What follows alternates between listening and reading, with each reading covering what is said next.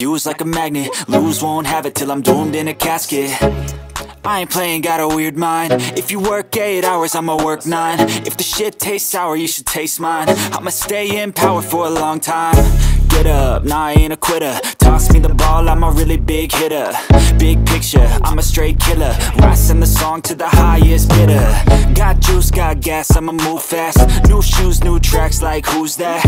I'm new, come back, better than last. Yeah, it's a new me, never gonna look back. Never gonna look back. Cause damn, I was built to last. You move slow and I move fast, and that's facts.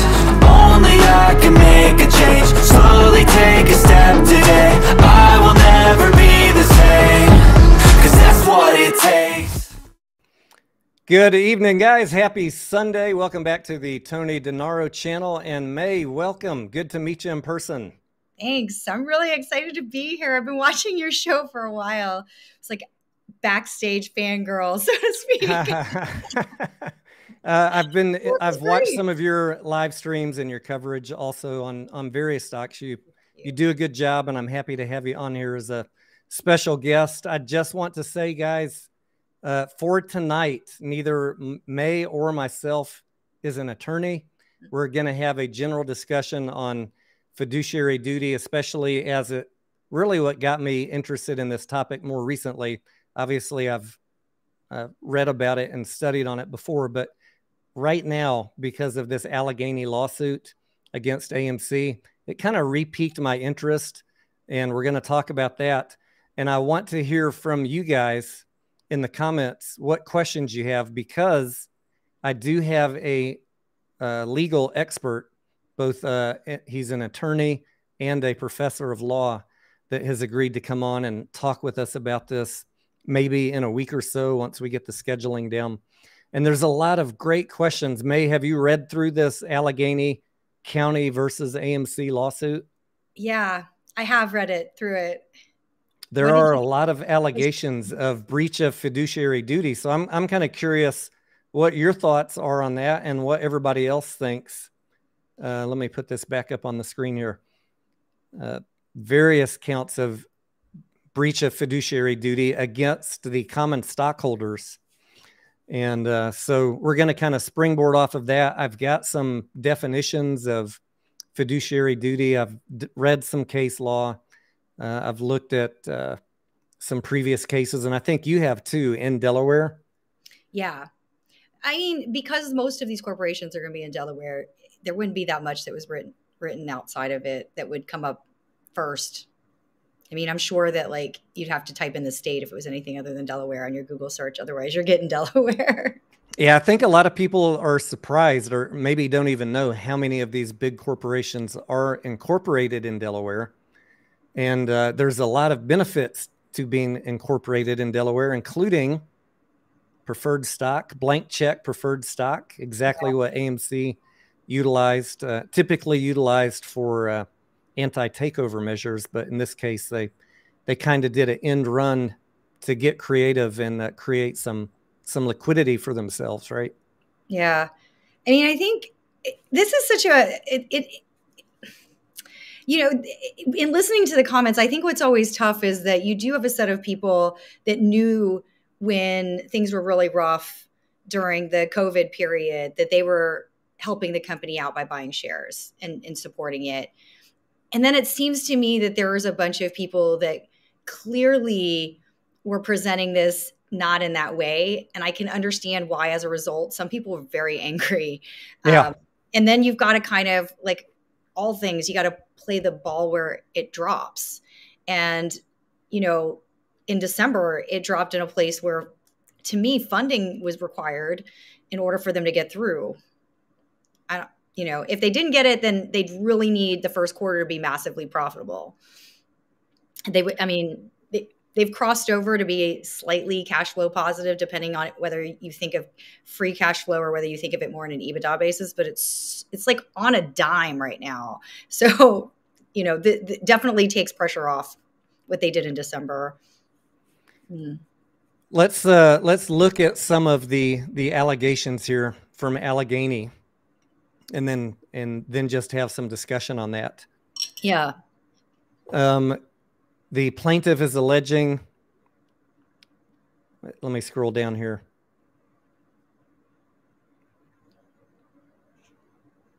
The director defendants being the executives at AMC, engaged in a disloyal scheme to undermine the voting rights of Class A stockholders, and that the common stockholders would have opposed and would not support further dilution of their shares. I think that is going back to that second attempt that he made to do dilution in, what was it, late 2021? Yeah. I mean, on the first one, the disloyalty scheme to undermine the voting rights of AMC, I think my issue with this claim that I would love to hear from the expert that you have and you bring in next week is that if this was your problem, you should have filed the claim in August, because not only did he create the shares, but he told you why he created the shares. Yep.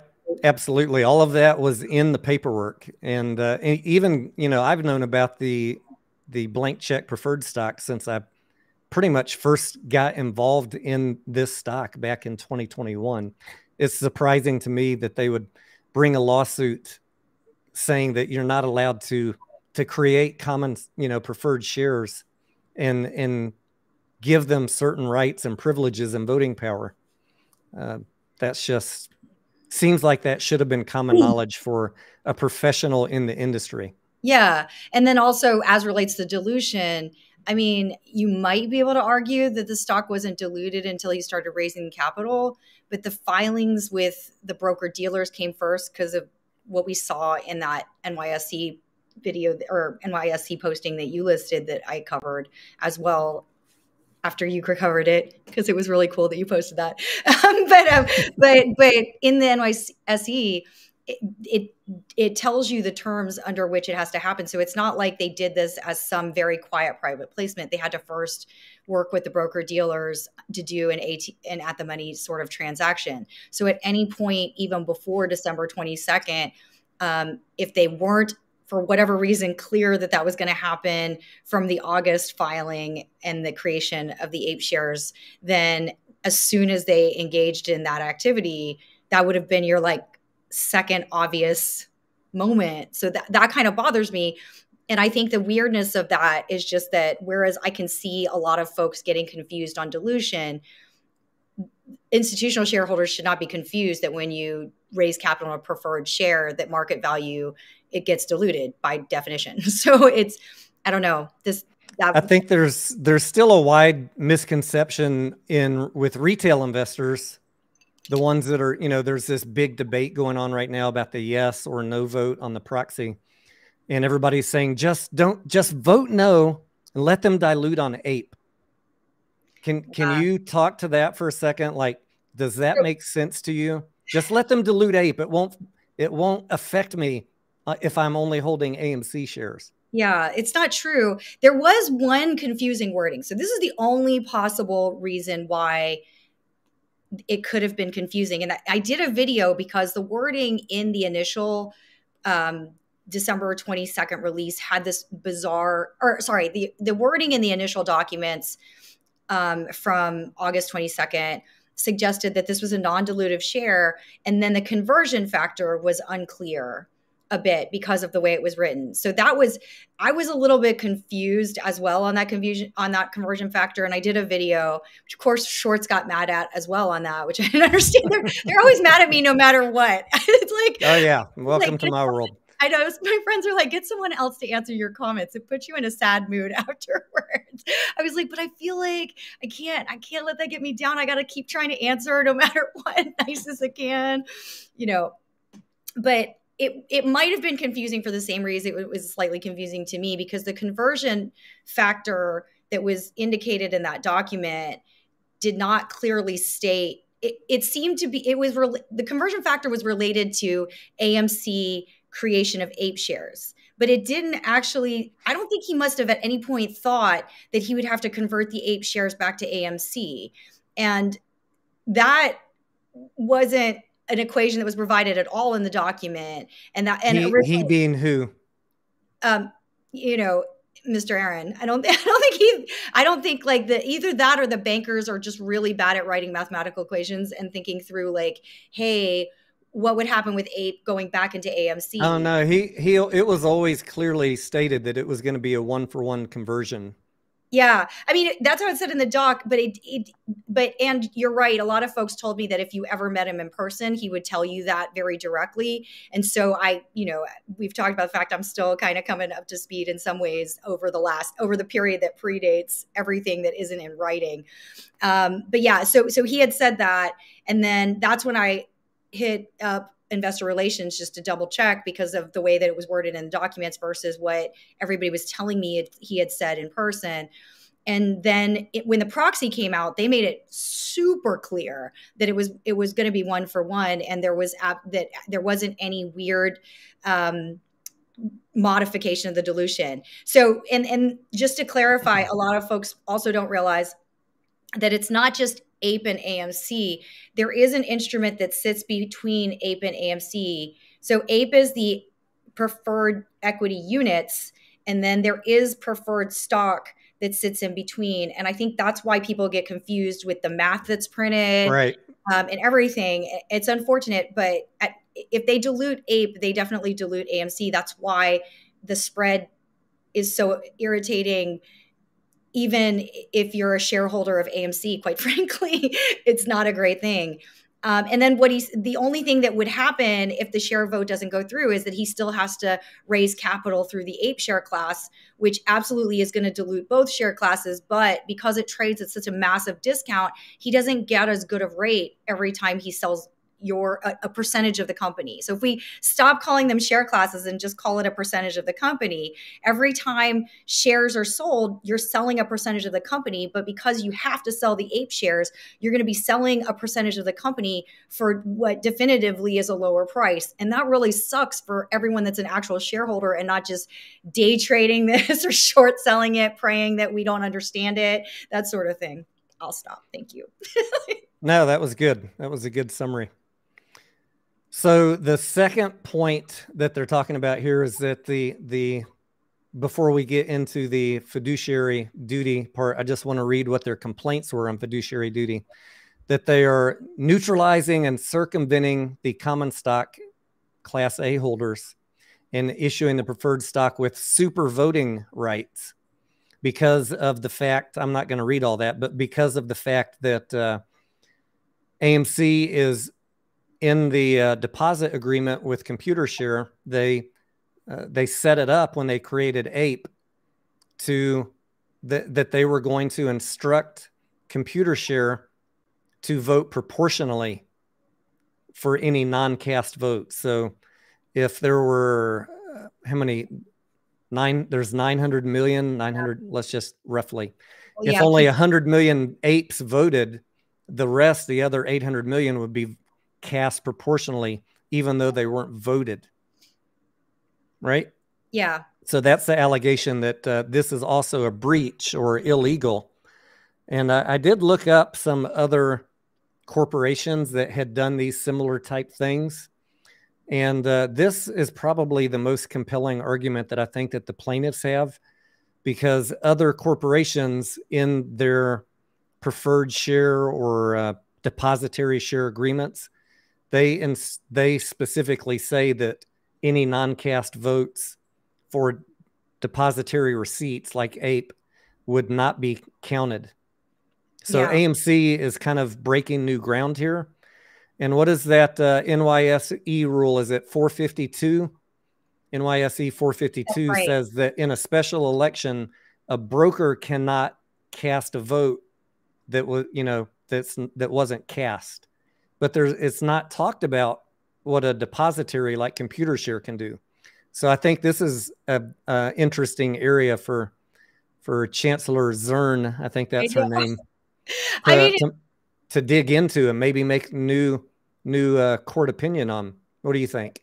It's such an interesting one because, I mean, in fairness, the intriguing thing about this one, it has to do with the fact that if you're an APE shareholder, it's pretty unambiguous which way you should vote. Yeah. Do you know what I mean? So like, if you're going to make a big stink about something like this, I mean, fair and square, then all the APE shareholders must turn in their proxy. And some of that is like my broker, for example, has not delivered my proxy yet. You know what I mean? So some of that is just the annoying aspects of what it means when you do very quickly a special meeting, and a few of the broker dealers, especially those that are younger, aren't accustomed to actually making sure shareholders get their proxies in time. So that's just an unfortunate logistic thing that's happening. I don't know. I can't wait to see what he says. That's a good one. It's a she. Oh, Female. she. Oh, awesome. She says. So that is basically the summary of the breach of fiduciary duties. As I'm looking through this document, there's really nothing else in here. So then really, let me pull up the screen of, hang on one second, my fiduciary duty talking points here. Yes. Can I let that dog out here run around with you? Yeah. Some of the bunnies are under the bed. Yep. I'm going to feed them, and then I'm going to go to the grocery store. Okay? All right. What is a fiduciary? In a corporation, a fiduciary is someone who acts on behalf of the company. So in this case, this is talking about the directors and the board. All right. The executives and the board. There are, three basic duties that most people know about. There are some other ones that I dug up, with the fifth one, the duty of oversight, being some more recent rulings. But duty of care, duty of good faith, and duty of loyalty are the three basic tenets. Does this look familiar to you, May? Yeah, that looks like a lot. That's why I like that one paper, is because he laid it out so easy for us social media folks to try to help out. Yeah. Duty of care, when acting on behalf of the corporation, when making decisions, fiduciaries should stay informed of all pertinent information, and when necessary, use the advice of experts. An example of breaching this duty would be hiring an executive director without asking for a resume. And I put a couple of, I'm not going to click on all of these cases, but if any of you are watching this later, you can look these up. These are specific rulings, most of them by the Chancery Court in Delaware, on these specific fiduciary duties. Duty of good faith is that executives or fiduciaries must exercise good faith and honesty in all business dealings, while the duty of care requires them to investigate the situation before acting. The duty of good faith requires them to make decisions that best serve the interests of the company. And this is where I think a lot of people get twisted up in thinking that they want the executives to make the decisions in their best interest. And really the fiduciary's interest is to the company. And then by extension, as owners of the company, we benefit or get screwed by those decisions. But their primary obligation is to the company. Yeah. That's what makes this one so odd. And then the secondary thing, and keep in mind, guys, I'm trying to stay as unbiased in analyzing this. I'm a shareholder. I would like a short squeeze too. I understand 100% of everybody who is clamoring that all decisions should only be made to foster a MOAS. Like, no matter what else, that is all I want. Just, that's your fiduciary duty, to hand me a short squeeze. That is, unfortunately, probably not how the court is going to see it, because this company is running low on cash, and some of the choices they've been making are for the best interest of the company. And as a shareholder, if they don't make those choices, the company, is at high risk of bankruptcy.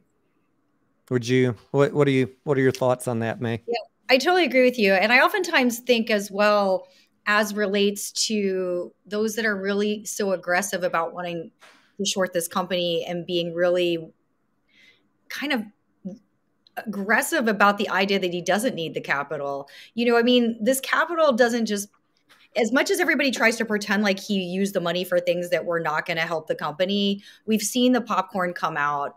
I think it's doing quite well. you know, that's, to me, these ideas are kind of what's necessary to bring the company into the next phases. I think it's going to be really hard for them to prove that he's not doing things for the health of the company.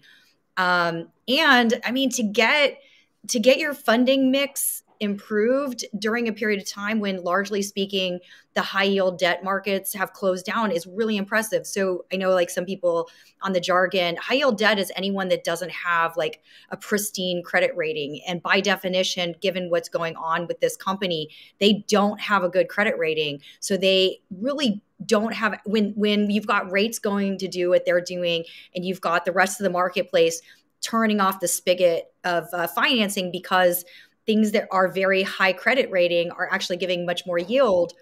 Right now, he's like one of the few people that's been able to fix his debt situation or improve his debt situation. It's not totally fixed, in fairness. To me, that is a huge win for the shareholders, despite all the other stuff that's going on that folks are focused on that are more, you know, MOAS related and otherwise. I mean, it's a big deal because it really has bought them runway. It's like if you like, it's like if you were having problems paying your bills and you know your credit score is not that good, and suddenly someone comes in and, like, through their just sheer brain power figures out a way to restructure your credit card debt and your housing debt into something that has a lower rate. And also because of that, you know, some of it, they're going to have you maybe sell something and get a bunch of money for it so that you can then pay off one piece of that debt. That's essentially what he did. It was like that's what he did for this company, is the equivalent of that. And I've had lots of friends that had to do that over the years because, you know, where I grew up, not everybody figured their way out of that kind of thing. So, you know, look, it's a real part of life. Not everybody gets a job that helps them pay this off and whatever it is that they're doing. And so that's essentially what he's doing, is he's pulling these different, they're not really tricks so much as, like, he's sitting there negotiating like crazy to try to reduce the debt. We could help him out by not having we could help him out by not having APE trade at 1/7 the price of AMC. Some people would definitely allege that they are tricks. Like I've listened to Space Calls and seen other videos that everybody is accusing them of hoodwinking the process. And, you know, maybe that argument could be made. That is the argument that's being made. I guess we'll know in a few weeks what the judge thinks of that. We'll talk more on that in a few seconds. The other one that I wanted to go over was the duty of loyalty, because I know that this is a pretty serious one, guys. The duty of loyalty. Either the CEO is a crook or he's following his fiduciary responsibilities. And there's really no gray area in my mind in this. Either you think he's an absolute crook, or you have to accept that he's following the duty of loyalty. Let's just read what it says. Fiduciaries must put interests of the corporation above their own personal interests. This rule prohibits self-dealing, which occurs when a fiduciary acts or makes a recommendation for the company that will benefit the fiduciary personally instead of the business. If there's a reasonable possibility that a course of action might benefit the fiduciary as well as the corporation, that's a difference than the sentence I just read. The fiduciary must disclose the personal interest of the corporation and allow the directors or officers to vote or to decide whether to move forward with the deal without the person who's conflicted having a vote in that. So this, this is a good question. You know, a lot of people accuse Adam Aron of all his decisions or just to make himself rich. And he's kind of in a tough spot because the bulk of his pay comes from the RSUs, the restricted stock units. Do you have any comments on this? Any thoughts just from hearing me read that or seeing it on the screen?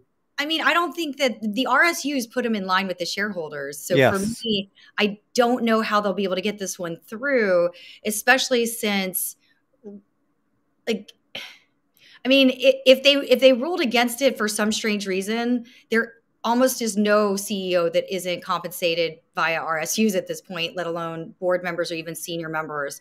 So I couldn't imagine that they would read it that just because he's benefiting due to pay structure, which I think it looks like he didn't, like, it doesn't actually look like he's being paid exorbitantly. I know as much as he makes and as much as that number is a huge print for anyone, right? Like, but relative to other CEOs, I don't think he's like outsized for what he's making. You know, and that's just, look, that just comes from looking at other companies, not because I don't think that's a big number. It is definitely a big number. I would be thrilled if I was qualified enough to actually do that. Then I'd be like, hey, Tony, you're awesome, but I'm off doing something else. Okay. So I can't imagine that would be, I can't see the court. We'd have to see I can't wait to see when this actually comes out and we can see line by line why they think that they have a case. The last one, right, is the more interesting one. I've been trying to think really, really hard on this whole, if I go back to the duty of good faith, or sorry, the duty of loyalty, that they must act, their decisions must be, what does it say here? Like they can't self-dealing is the old-fashioned way of thinking about this, where they're literally just trying to line their own pocketbook at the expense of the shareholder. So I feel like, I don't know if it was this particular line or something else I read, it would be like if you hired your nephew or something to be on the board, or you hired your nephew to be a particular role so that things could go a very particular way, even though there were more qualified candidates, or if you owned like a service provider to AMC and you hired them without actually vetting who the best service provider would be. That's usually where I see this. I couldn't figure out what they were trying to say he was doing. I wanted to hear your thoughts. Like when we talk about executives have a fiduciary duty to the company and the shareholders, right? That is the base level definition. Yeah. And I guess I'm struggling with, does that mean that shareholders should be elevated above the corporation? Because that's what a lot of people feel like right now, and I understand that. Or does that mean that the obligation is to the corporation and therefore, by extension, the shareholders? Because if the decisions are with the corporation primarily, then the shareholders benefit. But right now, there's a lot of anger because the decisions that are being made right now on the proxy are going to have some potentially short-term detriment to people that bought in at a very high price in 2021, right? With this potential of new dilution coming out after the conversion and the reverse split. Yeah, I mean, I have never seen it be the shareholders over the company. So, and I mentioned this a few times. The only time that I've ever seen a shareholder do something or even push a vote at the expense of the company is like, that would be circa the 80s period, where there were these like hedge funds essentially that they would come in and they would buy the company, break it apart, and force it to, like, they were truly corporate raiders, and they did not care if it went to bankruptcy. That's like, everybody likes to talk about Wall Street, but the other movie that legit is about that is Pretty Woman. And it might even be the better movie for any of the ladies that are watching. Watch Pretty Woman and pay attention to what he actually does for a living. So I always want to mention that. But usually it always comes out in favor of the company, and it would have to be a specific shareholder that owned a bunch and felt that the best way to monetize the company would be to push it into bankruptcy and then break it apart and sell every part. But even then, if you were going to do that, which is really not nice, to be honest, and it would suck for all the shareholders, because we would take it on the chin, and that guy would legitimately be doing it in a way that benefited only him and very specific private equity people, which is why, well, whatever, the different line of thought. But yeah, you would just get a majority. You would get a majority to vote with you and take a board seat like a normal corporate raider. You wouldn't do this weirdness. I'm like not happy about this lawsuit in many ways. The way it was written, it's almost like they took everything off of Reddit and threw it together into 70 pages and filed it. Like it doesn't even really seem that well thought out to me. Yeah. And just from the basic premise of the executives have a very real fear, I think, of running low on cash. Like when we were in 2020 talking about potential bankruptcy, the company had about 300 million in cash. Yeah. And we're at 600 right now. Yeah. And so the risk of the lien holders or the bondholders calling everything due, or the risk of running low on cash, if there were to be a stumble anytime in 2023, is very real. The risk of bankruptcy, although we're not like on the brink of bankruptcy, it could be a quarter away or one government shutdown away. And so I think they're taking reasonable steps to protect the shareholders. As much as some of us don't like it, they're doing their duty to the corporation to beef up the balance sheet on the cash side.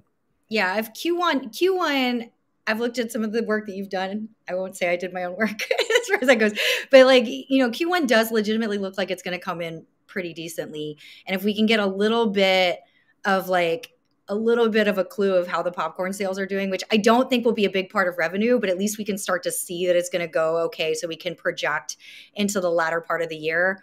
So if he's right, and actually there's a lot more movies coming out this year that will help the company, so that you could get about, you need the revenue to be like up almost 30 to 50% this year for him to be starting to really making enough money where he doesn't have to dilute further. Yes. As it currently stands, I still think, I don't know what you think, but I still think there's a better than 50% shot he's got to dilute one way or the other, depending on the first quarter, which I think he'll wait for.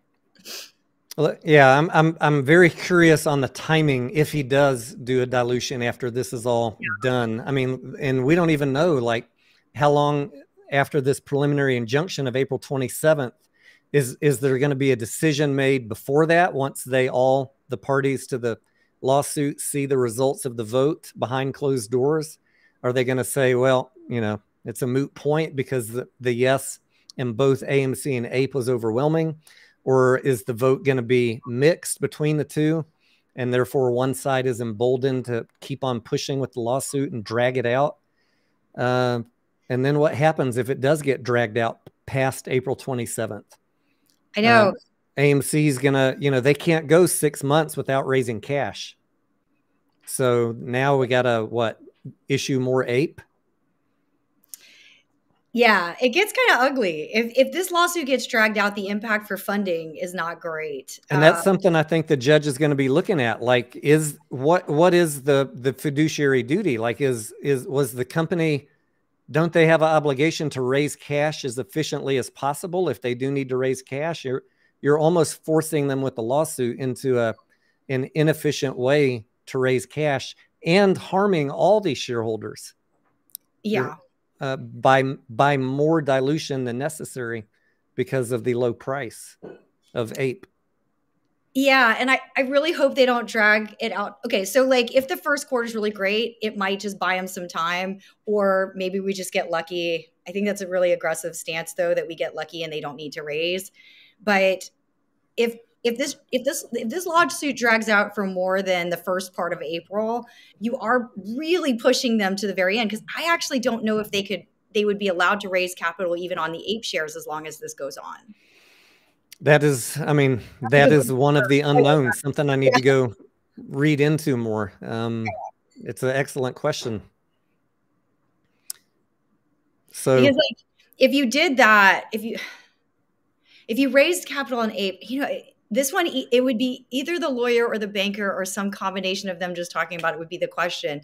Like if you raised capital on APE knowing that this vote is in action, I think it looks really weird. Do you know what I mean? Because of all the claims that have been made thus far, you would really want to wait until the vote cleared completely so that shareholders that were going to buy in to try to help out the company and finance it knew what they were actually buying. So my other thought, if there was that uncertainty, is that they may take some of the preferred shares, the other 40 million, and come up with some exotic way to do a private offering with those to raise cash if they need to.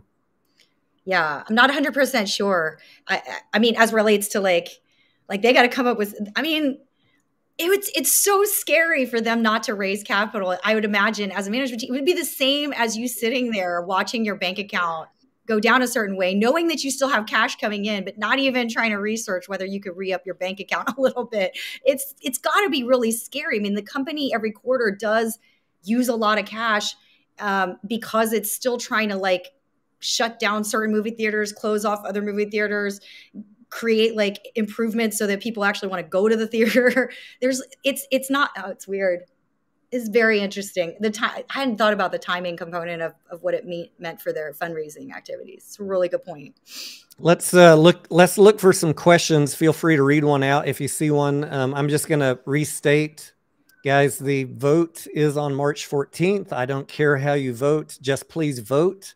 And you have to have your votes in by 11:59 p.m. Central on March 13th for it to count.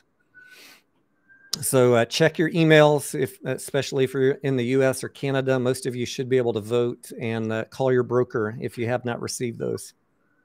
Follow up on that. I think one good thing to come out of this is a lot of people now understand better what their broker's doing too, because I got a lot of questions where people, you know, if you've never received a proxy statement, not even an email about voting any of your shares, that tells you something about your broker. I mean, I definitely learned what's going on overseas as far as that goes. Yeah, there were some, what is it that they have over there? Was it swaps? Some of these brokers?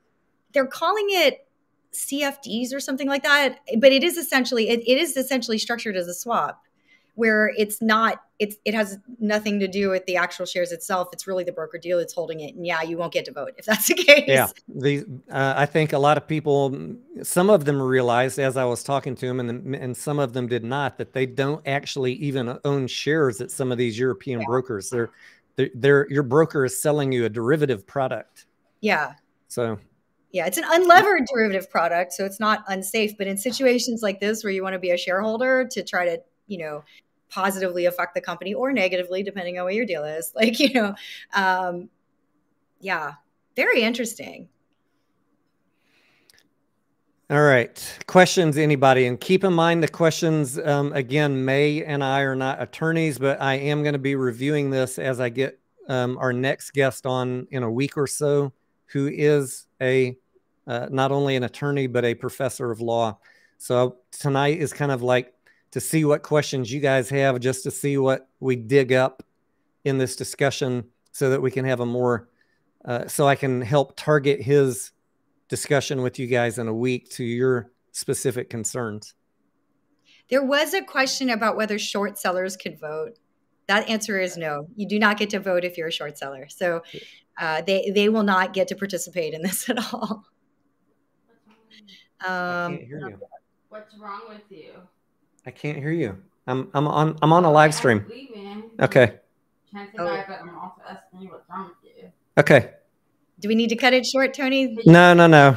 I can't hear because I have the earphones in. I'm trying to pay attention to the chat. So no worries. Anyways, I think she's going to a yoga class. Oh, wow. That's awesome. There's so many questions. Your stream has a lot of questions. Will the cusp ID change when the reverse split happens? Yes, on a reverse split, the QSIP will change. Although in my experience, I don't know about May, but in my experience of watching many reverse splits, that QSIP change is irrelevant. I know that's not a popular opinion. Everybody has their own opinion. We'll find out. But I've watched it too many times not make a difference, guys. I agree with you on that. Like, it's really, I mean, if it does create this wonderful scenario for all AMC and ABE shareholders, that is just something unique to the trading dynamic of what's going on here post the reverse split, because you've got all this other activity on it in advance, which isn't usually the case when company XYZ reports that it's just going to do a reverse split, because you've got, you know, extra stuff going on. But it won't be just because of the reverse split. The Great Sphinx says, can Adam Aaron appeal if the judge rules? I'm pretty sure both parties probably would have an opportunity to appeal if they don't come to a settlement before going to court. Wouldn't you imagine, May? Yeah, I think that's a really good, yes, I agree with you. I think it's a really good question, though, related to our other question, is if they drag this out, what happens to the ability of the fund to be able to capital raise? Because if an appeal is underway, then what happens? I mean, you can't make this company unable to access the capital markets forever. That's insane, given what its balance sheet financial statements look like. Arthur, what's up, amigo? Arthur's saying about the 14-day hold for AMC on selling, or it was AMC that had the 14-day hold, right, on selling common after the vote. Yeah. Does the wait for the suit date count towards the 14 days? I'm interpreting the document exactly as written, Arthur, unless they do a modification. And I think some of us are expecting that there may be a document modification coming because of the push out to April 27th. Don't be surprised if Antara and AMC don't issue some sort of modification. Have you thought about that at all, May? I don't know what they're allowed to do. That one definitely is a question for the legal person, because I mean, so generally shareholder activity all has to be voted upon at these special meetings. I guess what makes it awkward is that most of the stuff that you and I are working with is what was clearly stated in the August documents as well as in the proxy statement. And the proxy statement clearly outlined what needed to be done and what it meant, therefore, that you were voting on. I don't know. And the December Antara deal, that's the one that has a lot of those. Right. Yeah. Yeah. However, like the process and procedures there's like some suggested process and procedures in the press release, but it's all been very like hammered into specifics in the proxy in particular, since that's the one we're all voting on. And I'm not there are certain things that you must vote on, and there are certain things that you don't necessarily need to vote on to make changes on. So for example, if they could have gone away with it, I'm sure they would have just taken a general majority vote of shareholders that come in. But because the original August document said the only way AP gets converted back to AMC is if a majority of all voting shareholders says yes. So that's why it's having to be done this way. As relates to the rest of it, there were some things in that August 8th that said that this is how it must happen if it converts. And I'm not sure if there's any exceptions to that. That is a straight up lawyer question, I think. Yeah, we just in my group of other investors that are digging through all these filings, we just started this weekend. I think we had a 5-hour phone call. We were talking about the potential for a modification of the deal between Antara and AMC due to the dates, these restrictions and such. I see. On the Antara side. Okay. Yeah. So I did not have a chance to, after that long conversation, to go back through and read the documents, but I'm going to do that again, maybe tonight, maybe tomorrow, so I can talk about it. But my general feeling is the Antara AMC deal, I would not be surprised to see some modifications because of the dates are now all out of whack. Right? They were expecting this to be done, a vote and conversion by March 15th. And there's dates that hinge off of that. And now we got pushed potentially till April 27th or later. Something good to think about. Vinny says, is there a chance we don't receive our shares after the reverse split like what happened to Cosm? There's always a chance, Vinny. I mean, Cosmos got railroaded by NASDAQ.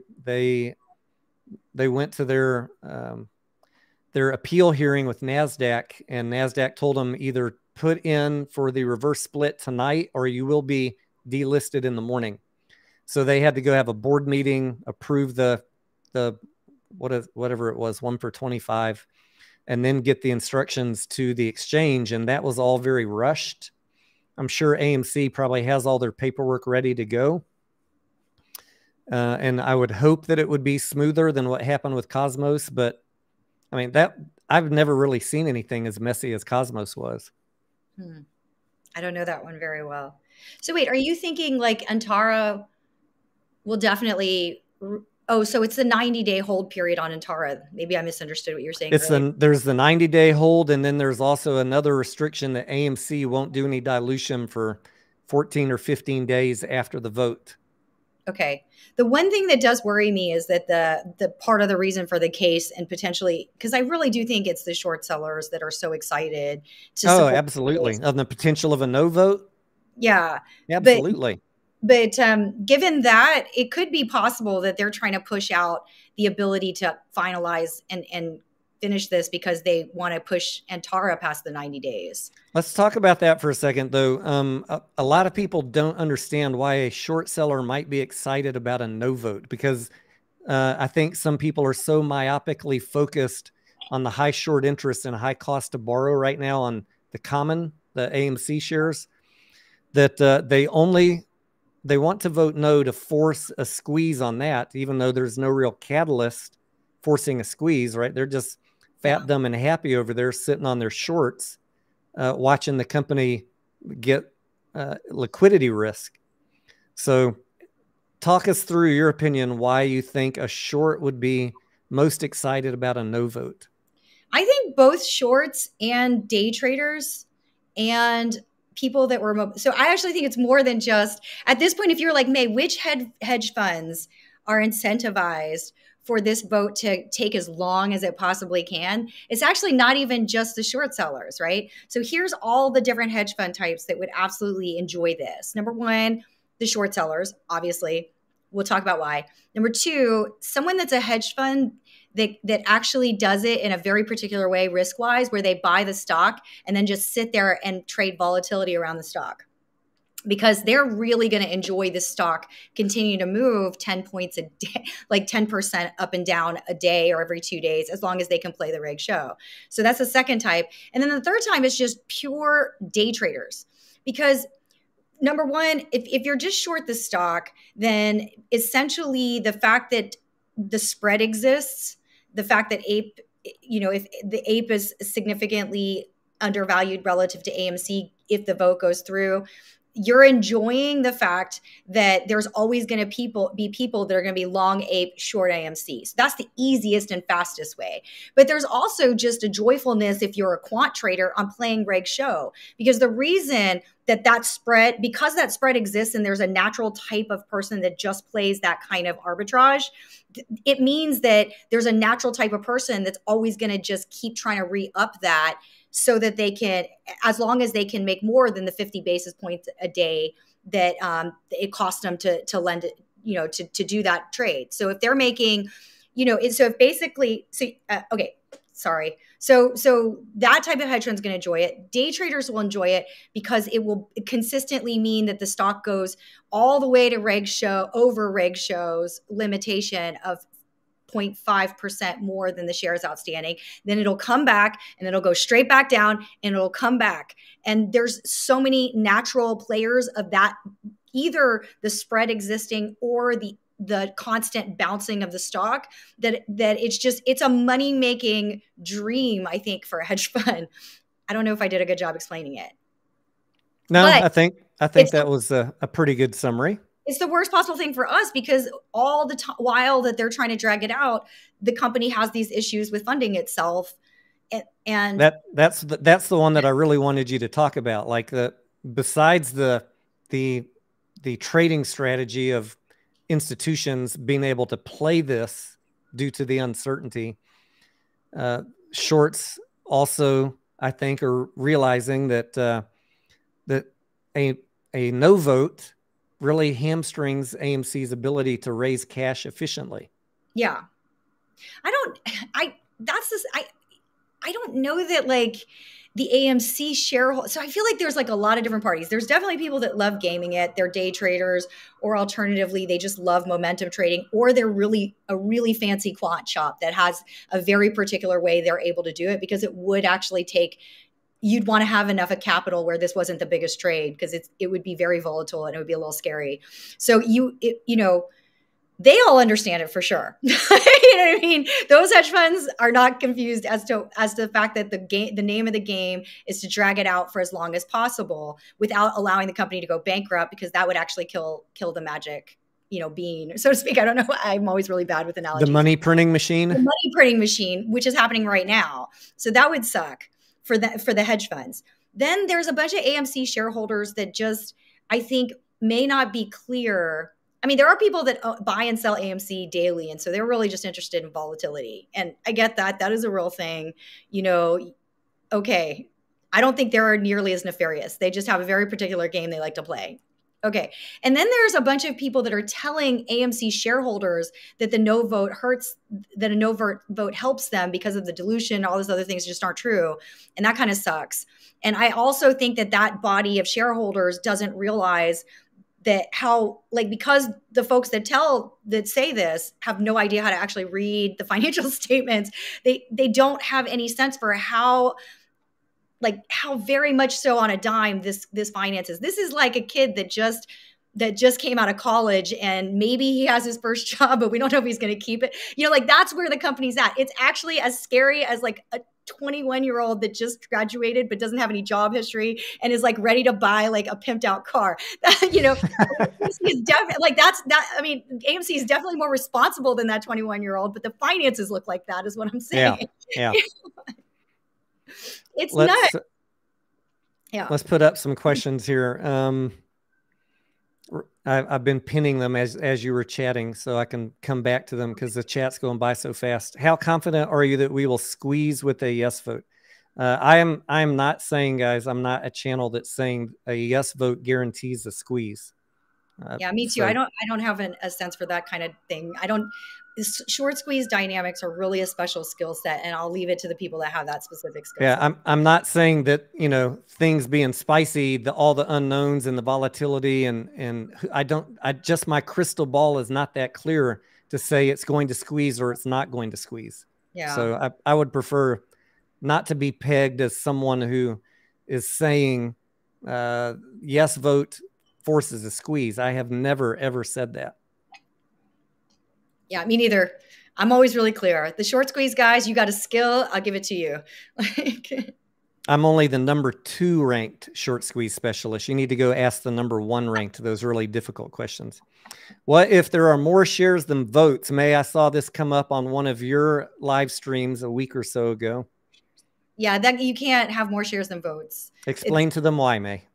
Okay, so there is this concept of shareholder of record, and they really mean that word record. Okay, so someone does actually record whether or not you own legitimate shares, and then it used to be very manual. There was a treasurer within the board that would actually literally count the shares, and oddly enough, Berkshire Hathaway does actually still do it that way, which is crazy. But the reason that it's all on computer now is because so many of the votes are done electronically, and so those votes will always match.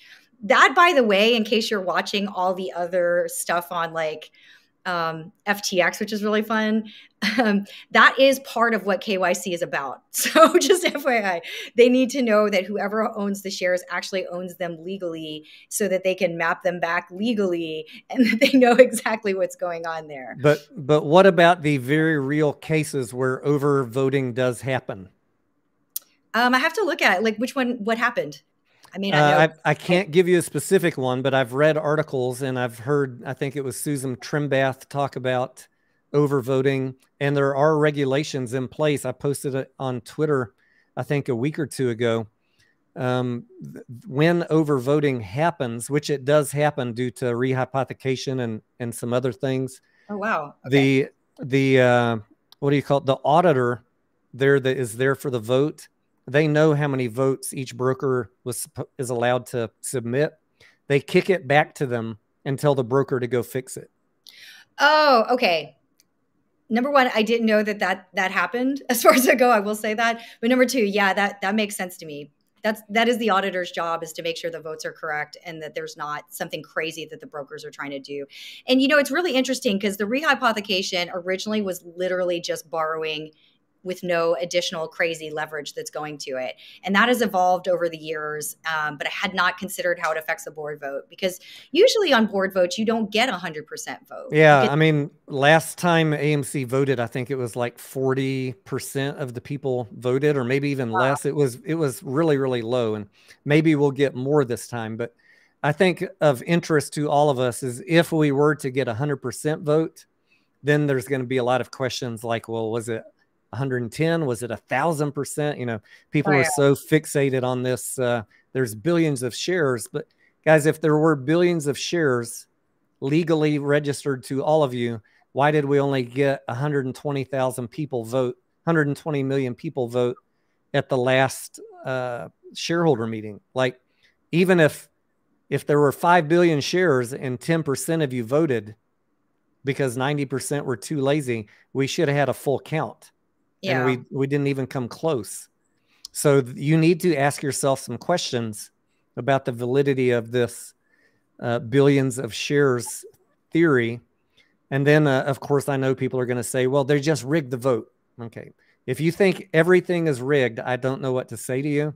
Yeah, vote rigging is absolutely a violation of fiduciary duty. So if you could prove that, then yeah, you have a case against you will finally have a case. It's really what it is, because that 100%. But the auditors are independent, right? They are hired by the company, but they're independent. So I mean, you've got multiple layers of illegality going on here. Then the auditor would have to go to jail, and also I think potentially the accountant on the entire 10K also might have some liability risk. I mean, they got business insurance for it, but it's not something that they're going to play around with at all.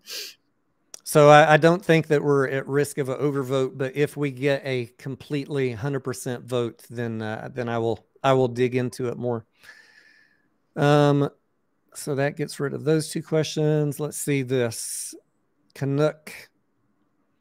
Any chance we get to see the results on how they voted?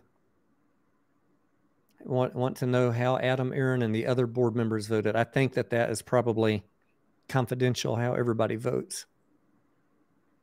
I don't know. That's a good question for the lawyer.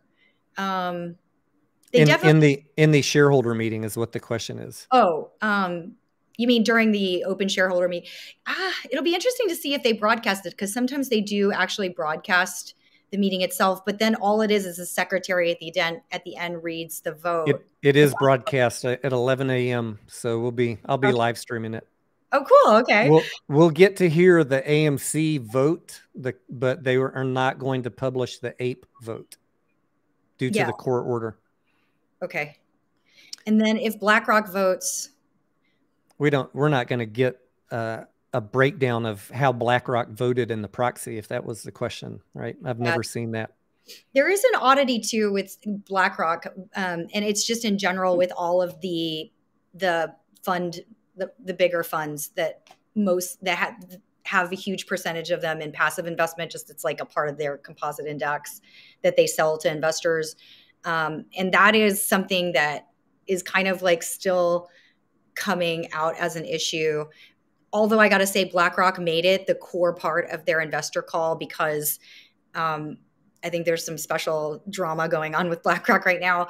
And that is the idea that, it actually goes back to the ExxonMobil situation that happened. But a lot of folks think that because the top 3 managers voted with that one activist investor that had like a 1% vote, that that's really kind of messed up, since they own, for pretty much all the large cap companies, at least, they own sometimes as much as like 45% of all stock just through those passive index funds. In small cap, it varies depending on which stock it is and how big a component of their passive index it is. And so oddly enough, at Berkshire Hathaway, they made a big stink about it. Not a big stink. It was like, for that particular guy who is such a for those two who generally just say their piece and then move on quickly, if you Google search it, you'll find it. Or I could give Tony the link afterwards to make it easier for you guys to find. Yeah, send it to me. But they were like, they were a little upset, but at the same time, they've taken care of that because they just are the majority holders by a lot, not by a little, but still, it's not even like something that he's cool with at all. So it's not an insignificant, it's a great question. I mean, I think this question is really cool, quite frankly, is what I'm saying to Mrs. Tahiti. Yeah. I don't know the answer, but I think BlackRock said in their call that they would just, that institutional investors that they were managing money on behalf of had the ability, even in the passive instruments, to say all my votes go this way.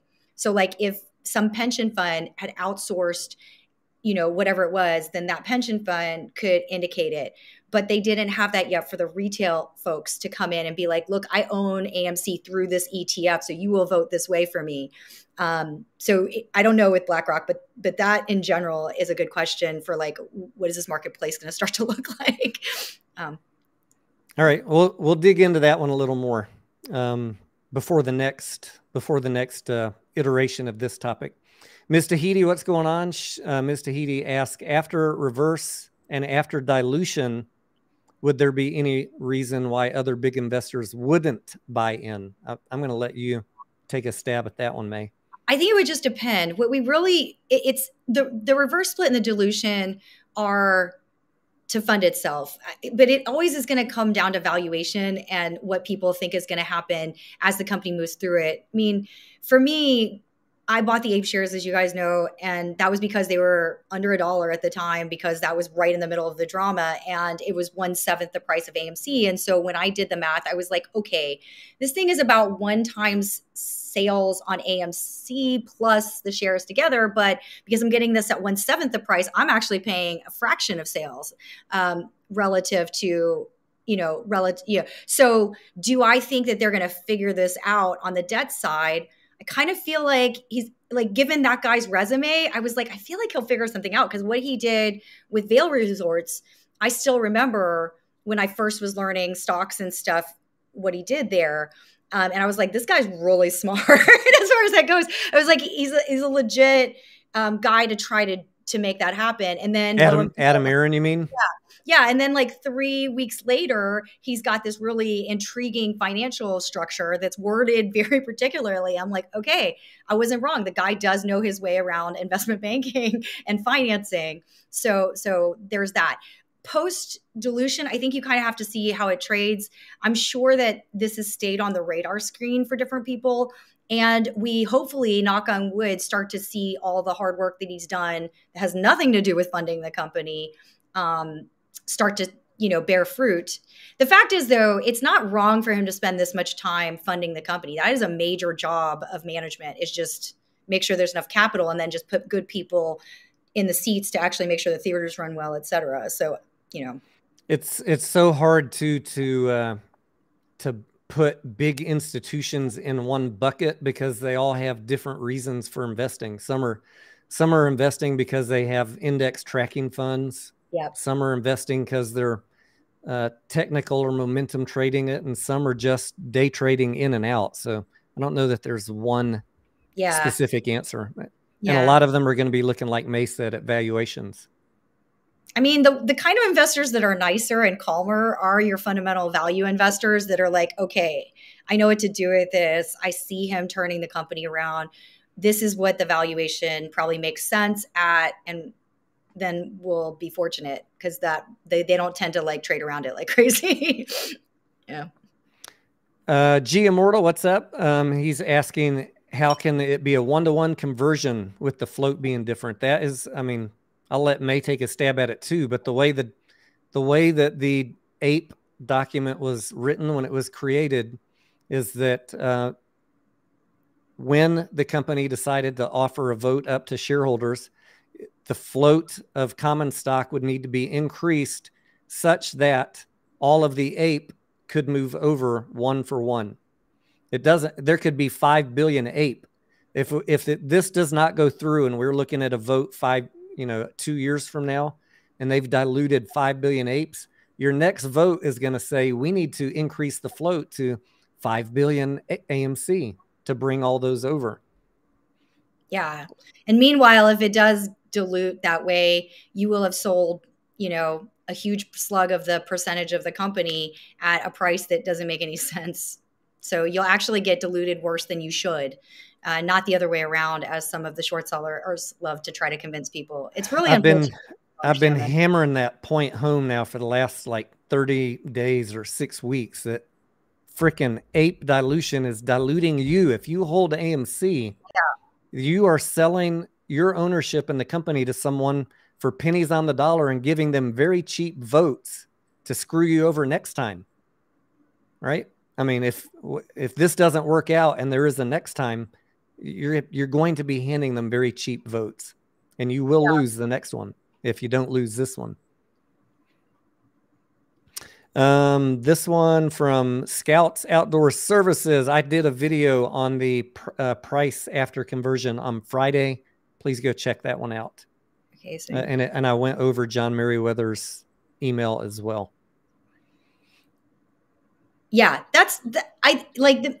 this is an interesting thing because I do think it gets really confusing. It does absolutely go to whatever price AMC is. So on the day that this finalizes, the wildness of the trading between the two should be extra special, like because the two prices have to converge into one price, and there would be zero reason for there to be on the day of. It will be the most interesting thing to watch because technically it will absolutely be whatever the close of AMC is. But because there's so much additional short interest in AMC and the two prices must converge, the activity on APE will also be very interesting. And it will really give you a sense for what exactly it was the people that are playing this and have no interest in the company itself are actually doing. I honestly cannot tell you how it will trade on the day that the thing converges, except that it will be very wild. What if the news of the lawsuit drops after hours trading is closed? Oh my God, it'll be nutty. and then let's just say AMC was trading at $7 and APE was at $1. Let's just make up some numbers. There are people, John Merriweather's email basically said that when the conversion happens, APE will be valued at the closing price. He didn't say closing price. It'll be valued at the price of AMC. $7, yeah. So people are thinking they're going to get a $6 bonus in the morning. But I'm kind of thinking like a little more conservatively that the exchange and or the market makers they're not going to take that loss overnight, that they'll rejigger it in the morning. They'll bring down the price of AMC and bring up APE will still go up, but not, it's not going to go to here. I would say that the market makers, they're probably the most likely to be doing that spread trade right now where they're long APE, short AMC. So they will actually be fine all around. Oh, you think? Yeah. Because, technically, okay, I know this gets really confusing because Citadel has a hedge fund on top of the market making business. And do they make money off the market making business? Heck yeah, they'll scalp the living daylights out of you if they can. Do you know what I mean? All day long. But the way a market maker makes money is very different from other formats that you might find to be annoying, right? So I'm fairly certain if you're a market maker, you are not going to have you're probably going to be long APE, short AMC, and then to the extent that that even because it's 50 basis points, unless that price of borrow goes shooting even higher, that's your best bet, right? Because your downside risk, if it's 1 and 7, is ridiculous. Wherever it settles in the morning. But 50 basis points, whatever. Like, no one will get mad at you for 50 basis points. So you'll probably do that just to make sure that life is good. And then it's just whoever's left on the short selling side, like, or the long side, or whatever the heck was being played in the marketplace. That can get a little dicey. That's why I'm just going to say, to answer his question, I don't think anybody knows for sure exactly how it's going to play out. It's going to be exciting. It's going to be sloppy. It's going to be very interesting. And I read John's email, and I don't think that he's wrong in what he said, that APE will be valued at the most recent price of AMC. I just don't know. Is he leaving unsaid the most recent price of AMC might change as soon as we get the legal decision? You know what I'm saying? Like, to close that gap.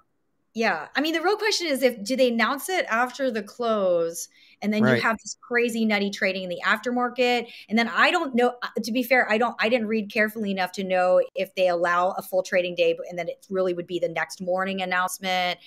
I hadn't thought about the timing of the announcement. Like, I always feel like these things are announced middle of the day, but if it's announced Oh my God, this could be so That was ugly. something else we talked about on our phone call this weekend, is like, when is the announcement going to come out? Like, are we going to get a leak from the people watching the court case at 2 p.m. Eastern? Or is the judge going to seal the decision until AMC puts out an official press release? Like, how that information gets out affects a lot of things too. Right? Yeah. Wow, this one's going to be such a wild ride. Like, because even I was telling David the other day, I was like, he's like, well, they're going to seal it, so we won't know what the vote is. I'm like, come on, in 2023, how are they going to seal it? There's not going to be one hacker that's really interested in AMC. Like, I heard y'all talking about that. I was like, it's not possible. There's no way it doesn't get leaked. Most people, I think, are assuming it's going to leak. Yeah, I think so too. Ether says, what is the plaintiff going to be asking for in discovery? I know they've already done the, what is it? Is it section 220, May? Do you remember, where they can go in and ask to see board meeting minutes and stuff? Yeah. They've already done 220 requests. They've gotten board meeting minutes and votes. That has already been done.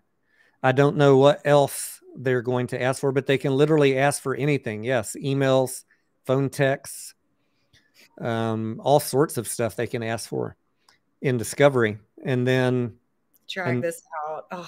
And then they'll go through all of that and then try and formulate their case to pitch to the judge. And look, if someone did something wrong on AMC's part, then that needs to come out, right? If AMC and Antara both have very good teams of attorneys, I'm quite sure. All of this was, what's the word, May? Vetted by the attorneys for legality. I have no doubt of it. I mean, unless somebody was doing something, behind the scenes and not telling the attorneys.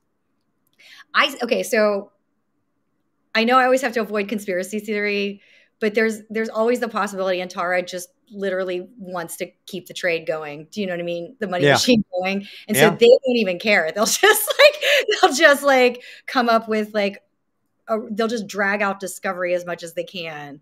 And that, man, it would be really exciting with your lawyer, the lawyer person that you have coming on next week has to say, how long can they drag it out? And how long will the court of Delaware? Because I think Delaware is the one place where they don't take these things lightly. And they're accustomed to getting lawsuits of this sort that may be oriented towards disrupting the ability of a company to do business. And they don't like that in Delaware, more so than any other state. So it'll be interesting to, this one's, I don't know. I can't wait. I can't wait for the true expert to come in and let us all know the answer. Migto says, could there be criminal referrals if the ape shares are nullified? I mean, look, what AMC did in creating the ape, guys, I can tell you for 100% fact, they are not the first ones to do this. Use preferred shares to create depository receipts.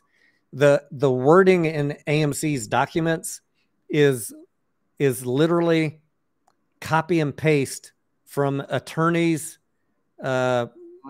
textbook on how to create depository units like ape. I've found it, the exact same wording in other corporations. I've found it in legal websites. Here, just take this, use it, create your document. What AMC did was 100% legal. I can promise you that.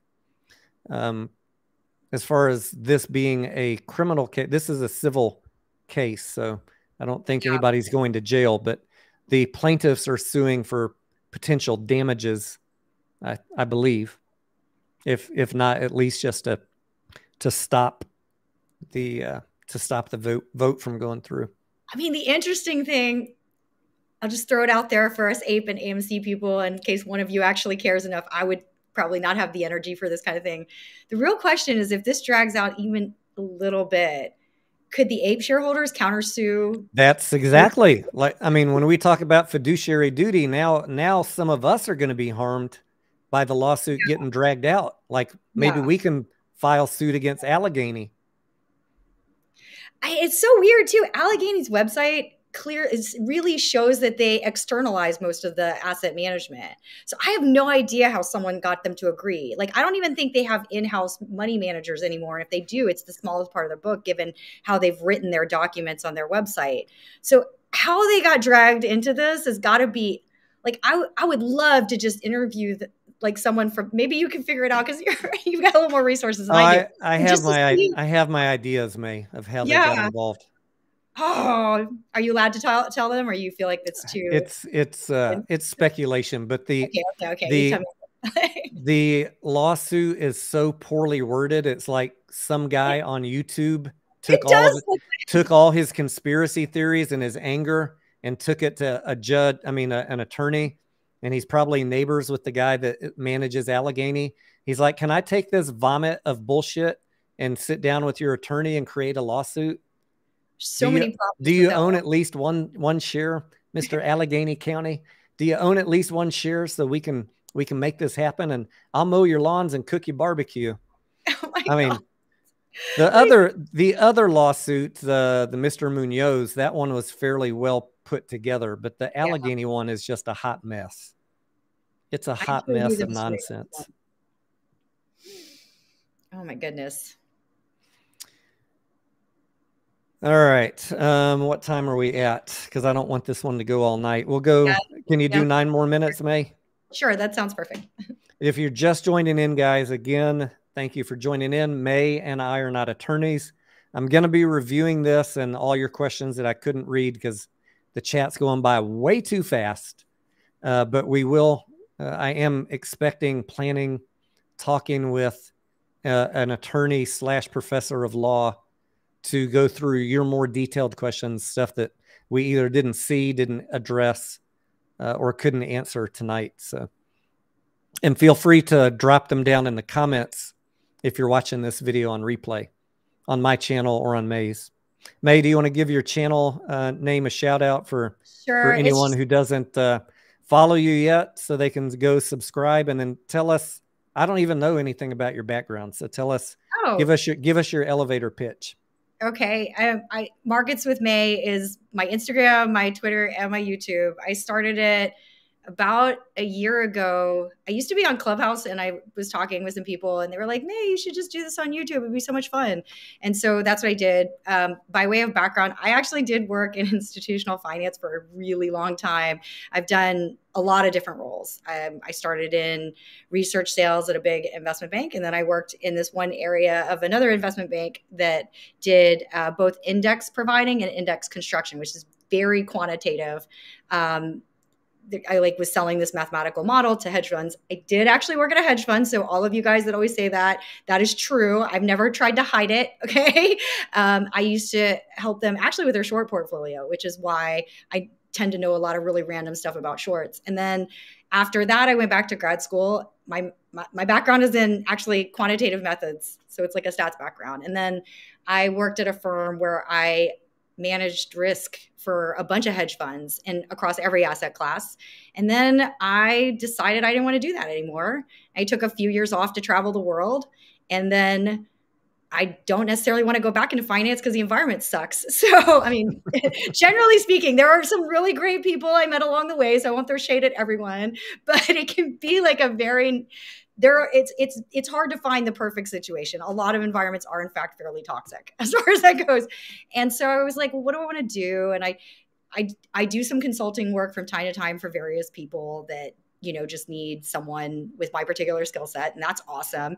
And then I trade my own book and I do this channel. So I would love more followers. The one thing I will say that really, when I first started, it was really more of a vlog just to understand even the most basic stuff like this software that you use. I actually use it as well because I'm kind of slow with any kind of social media. During the years that I worked, all my stuff went straight to the SEC. So I had zero social media. Even if I had it, I didn't post. But then I realized over the course of doing this channel in the last year and a half that like media on companies is really bad. I mean, it's beyond biased. I should have known this because one of the companies that came into my office to present is a company called Narrative Science. So I'll go ahead and out them. They got bought by Tableau, which is now owned by Salesforce. And their pitch, this must have been like 2013, 2011, something like that, right? Somewhere early last decade. Their pitch was, oh, what do you think about our software? You can program it to write articles or write letters or whatever it is. And all of the news companies are using it. And I was like, okay, interesting. So I called my friend who actually worked more in the IT side of news. And I was like, is this true? He's like, oh yeah, we used to outsource that to like English speakers in Thailand and the Philippines, but we got rid of those departments and just use this. And I was like, what'd you get? What particular types of articles? I was like, do you write finance articles with it? He's like, oh yeah, now that all the data is going through the database, they just spit it right out. And then I'm sure more than one of you guys have had an AI-based news flow guy like pitch you on how he's got the best articles the fastest. So that, I got to be honest, drives me a little crazy because it's the opposite of investing, in my opinion. It's really promoting a very particular type of day trading that I think for the average investor is really dangerous. I mean, if you have time and money to learn the skill of day trading, if you have time and money to learn and put effort into certain types of things, okay. And it is its own craft. Like David, who I work with, and Richard, who was on my show, they have spent a lot of time and effort and have proven themselves really talented at that. But even then, they're not so cocky that they're not like, hey, May, what does this company actually do? Or anything like that. So that's how I ended up meeting them. But that's now all I do is really the social media. Any of the things that I'm talking about, I always tell you whether I have it in my own book or not. And even Gurula is really just education based. All right. Since you came from that world, right? You said you worked for an investment bank at some point. I did work in investment bank at that point, but not in the investment banking division. Always in equities, actually. All right, but since you have traveled in those circles, like I almost went that way after college, but I ended up going engineering path. My degree was in economics, and my minor was in banking and finance. But I also have a degree in electronics, so I ended up going into the high tech field.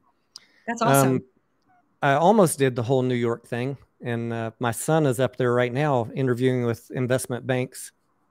Tomorrow and Tuesday. He's a sophomore in college. Wow. But since you have been in that world, May, tell us the dirty coffee talk. Do you know I know people are dying to know, and you don't have to name any names. Did you ever run across at the coffee shop, by the water cooler, out at the bar one night after work, people talking about fudding retail in chat groups or with bot accounts or shill accounts, the whole boiler room, penny stock type pump and dump shit. Either to give them a bull case and pump them, or a bear case and scare them. I mean, no, no. Like, okay, even the type of trading that you guys are talking about would be high frequency trading. Those guys are super nerds, and they're really trading on the movement of the stock. It's a little bit mathy. I'm not going to try to do it this hour, but like that style of trading that you guys are talking about, that it wouldn't be necessary. They'd more likely be taking in data of other people that are doing that sort of activity and then deciding which way the trade should go. If it's happened, I never saw it, but it doesn't mean that there's not one really clever weirdo that's doing it. But even then, I mean, like if you look at like who it might be, it would be like what, Wall Street Bets or something. Like who's big enough to actually create that kind of emotional response that people would agree? I don't know the answer to that. I hope one day there are anonymous articles out there, people confessing that they used to work on a 5-man team to go flood social media with stories, and they all had multiple accounts. But I hope one day someone actually steps up, puts their face on camera and says, yeah, I did that, Yeah. I mean, it would have been my side, because my side was always really fundamental people that did research and like learned about, look, there's a reason why I can go through these documents. It's not because I didn't learn from some people. I don't necessarily, I think everybody has fair game to learn these documents as far as that goes. That's part of the other part of the reason why I did the channel, you know, and everybody has fair game to do what you're doing, which is really legit researching the company, trying to find information on what's going on. That's mostly what I saw. The quant traders that I saw didn't care. They were going to trade it. If somebody else did that, then they would absolutely trade off of it because it would become this mathematical indicator that was going off like crazy. If there's somebody specifically enjoying doing that, I don't know. That's a very specific game. I can't really speak to it. There was, yeah. One other spicy question, just to make sure that, that people watch this video. I'm going to put you on the spot, May. Okay. Have you heard of algorithmic based trading? Yeah, for sure. That's what I'm talking about, actually. I know. I'm just, sorry. This is a teaser setup because my audience knows what's coming. May, what would you say if I told you there are people that are taking the stock pattern from 24 months ago and laying it over this week, predicting next week's action? I mean, it makes for good social media, but it's really probably not the best indicator. I mean, that really, if you're doing that, that does not make you an algorithmic trader. That makes you like some sort of pattern trader, maybe. Pattern recognizer. Yeah, or pattern recognizer. I'm not going to lie that there are traders that do that.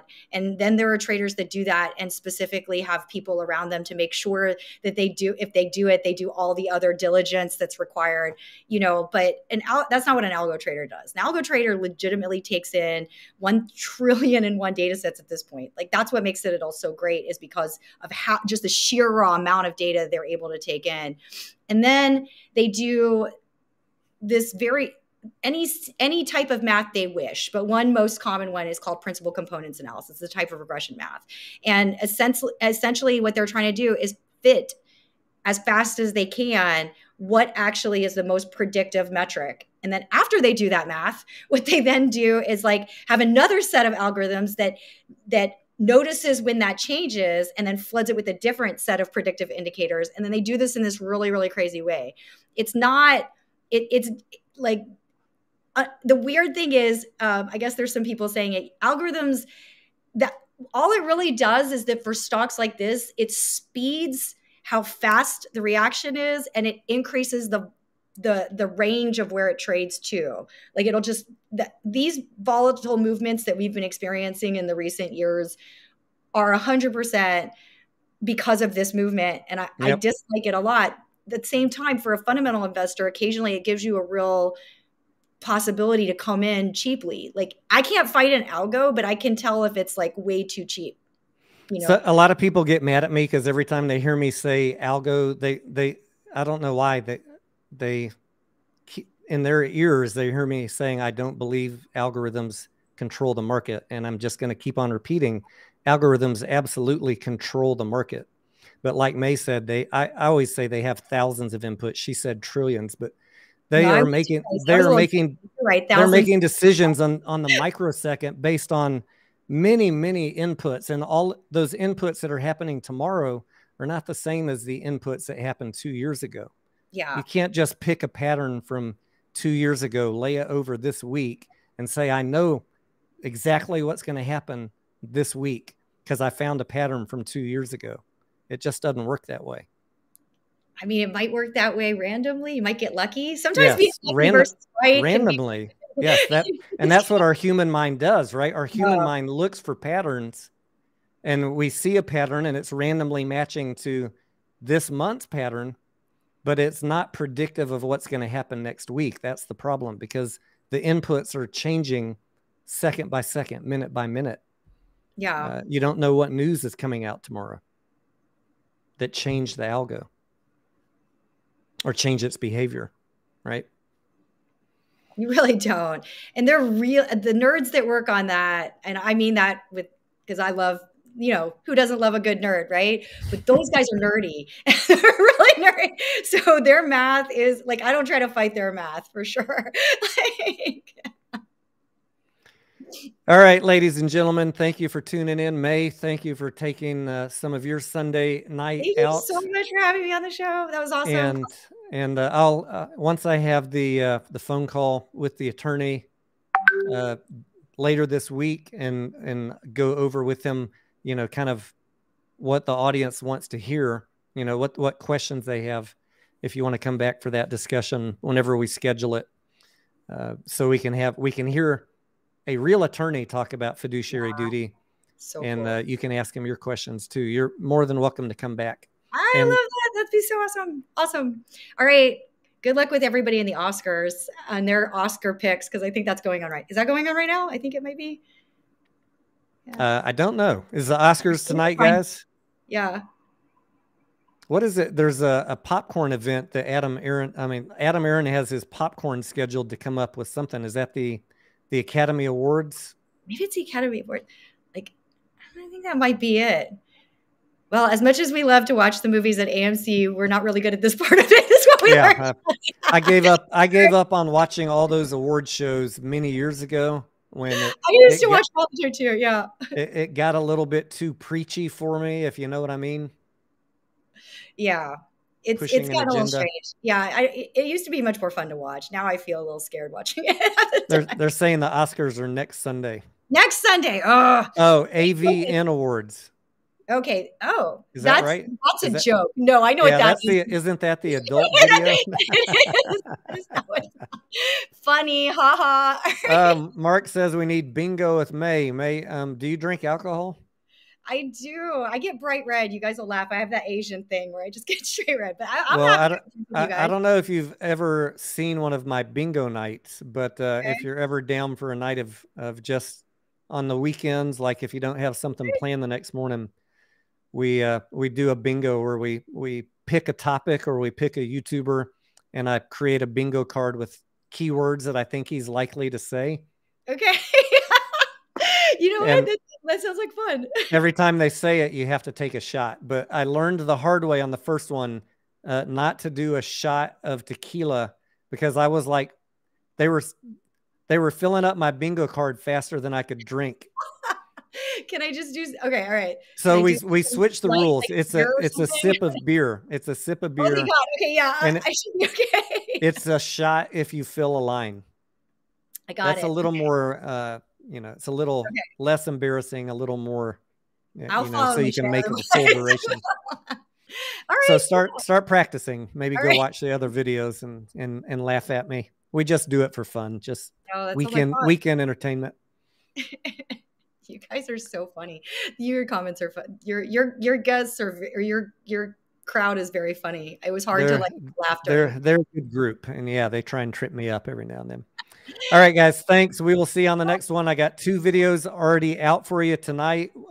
Some recent talks from Adam Aaron on naked shorting, synthetics, and failures to deliver, and also an update from him from Detroit on Saturday, I think it was, or the 3rd, whatever day the 3rd was, on Highcroft mining. So check those out.